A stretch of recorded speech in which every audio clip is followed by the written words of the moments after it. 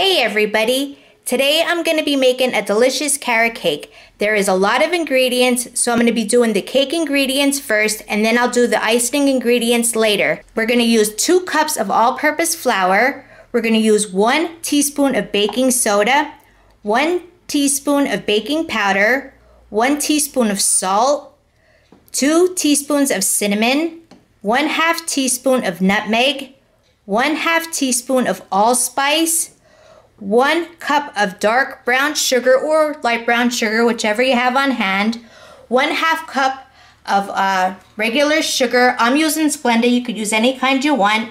3 cups of grated carrots, 1/2 cup of raisins, 1/2 cup of crushed pineapple. Now make sure your pineapples are drained because you don't want them wet.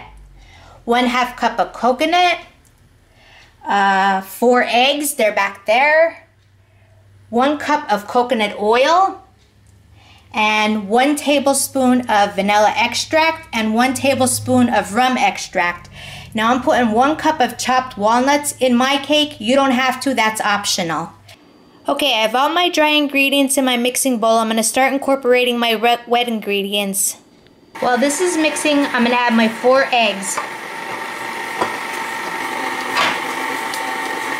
Then I'm going to add my crushed pineapple.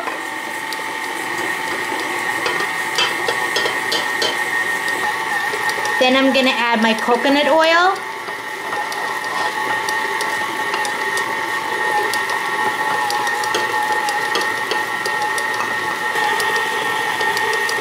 When you add your coconut oil, stop your mixer, take it down, and scrape down your sides and get everything, make sure everything is incorporated.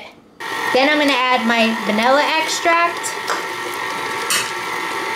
my rum extract. Then I'm going to add my carrots.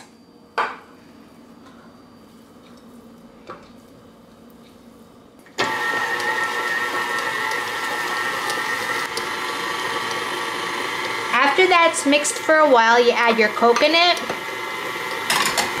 Then you add your raisins. And then if you choose to add chopped walnuts, add your chopped walnuts. If not, then just leave them out. And make sure you mix everything really good. And if you have to, make sure you stop it and get all your sides incorporated.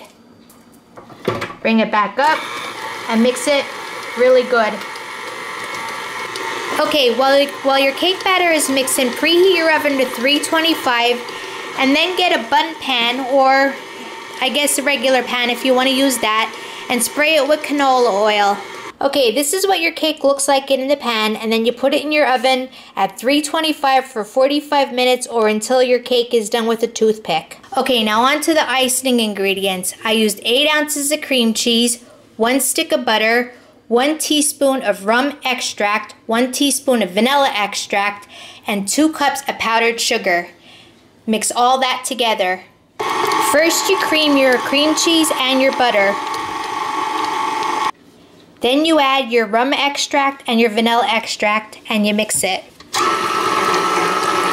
Then you add the powdered sugar. Okay, when you're mixing your icing, make sure you drop your bowl down and you scrape the sides down so everything is incorporated. Okay guys, after 45 minutes, this is what my cake looked like.